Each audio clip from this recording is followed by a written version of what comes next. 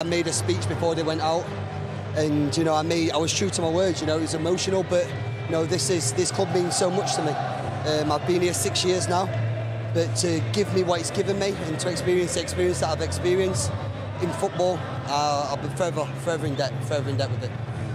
Look, I don't want to pry, we don't want to know the exact words, but what was the gist of what you wanted to put across to those players in that moment when you spoke to them?